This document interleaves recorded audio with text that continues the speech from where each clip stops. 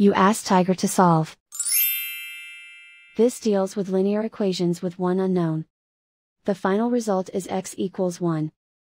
Let's solve it step by step. Group all x terms on the left side of the equation. Add 3x to both sides. Group like terms. Simplify the arithmetic. Group like terms.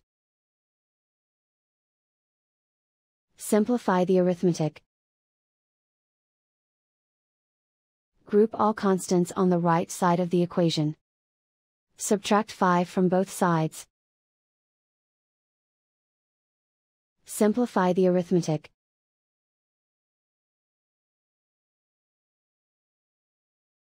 Isolate the x. Divide both sides by -3. Cancel out the negatives. Simplify the fraction. Cancel out the negatives.